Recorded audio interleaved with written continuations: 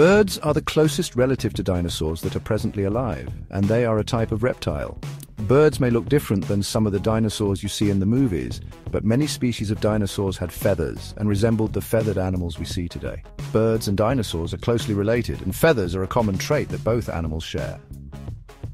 First up, we have the Yi dinosaur. The Yi is a winged dinosaur that lived during the Calovian and Oxfordian Jurassic periods, around 160 million years ago.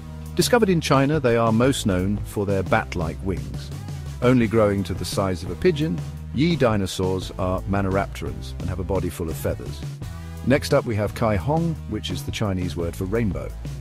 At 161 million years old, Caihong is one of the oldest feathered dinosaurs yet uncovered.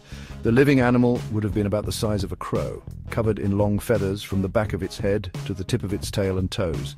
So the next time you see a bird, remember, you're looking at a living dinosaur. Hit like and subscribe for more Jurassic Fur wonders. As always, this is Fur Galactica signing off.